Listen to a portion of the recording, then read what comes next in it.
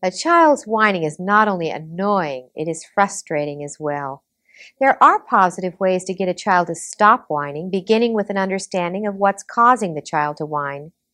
When a physical need or illness causes your child to whine, you can eliminate the whining immediately. Determine whether your child may be hungry, tired, or sick. Then respond to his or her need. If your child whines to get attention and you don't have time to give it to him or her right away, set up a time when you can give the needed attention. Then encourage your child to get involved in something else until that time comes. Be sure to follow through with your promise.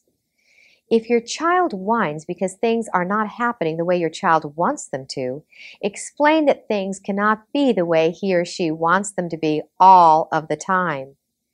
Be careful how you respond to a child who is whining because he or she is bored. Your child's entertainment is his or her responsibility, not yours.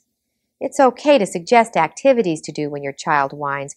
However, if you provide entertainment, you could be establishing a pattern that would not be good for you or your child.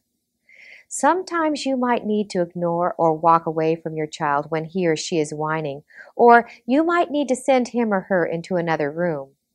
If this becomes necessary, explain that your actions do not mean that you don't love your child. Instead, they are intended to remind your child that whining is unacceptable and will not be tolerated. Whining can be minimized and in many cases eliminated by determining what is causing the child to whine and then responding appropriately. This is Joy Berry reminding you that parenting is the most important and rewarding job you'll ever have.